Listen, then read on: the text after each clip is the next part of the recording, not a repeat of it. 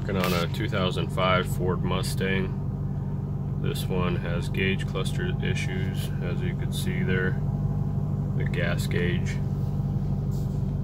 The gas gauge is all the way around, and the tach is showing that I'm going 40 when I'm stopped.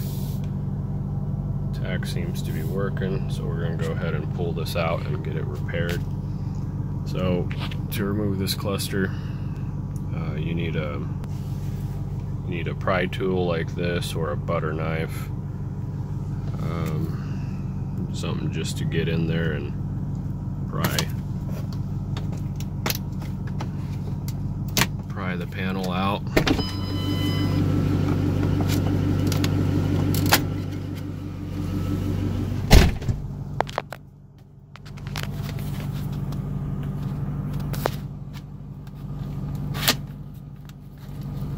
Just like that.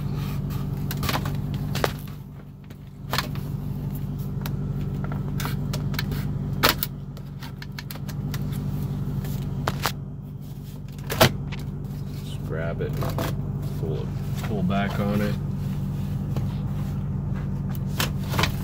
I want to drop the steering all the way down, steering wheel. Just pull this panel out.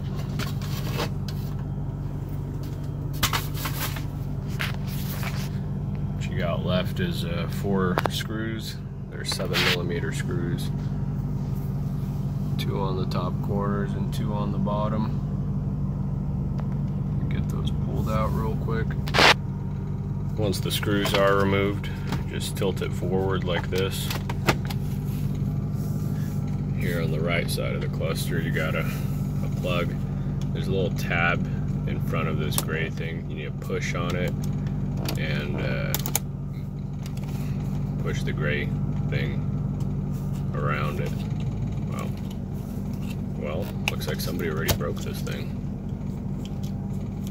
Okay then. Either way, got it out.